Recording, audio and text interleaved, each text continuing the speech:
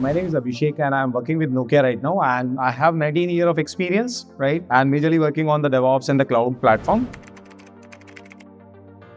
Almost 6-7 years back, I started looking to one of the courses for Kubernetes, where I found Mumshad course on Udemy, and I started looking into that course. And after that, I moved from that Udemy platform to your KodeKloud platform, where I see there are a lot of content around cloud like AWS, Azure.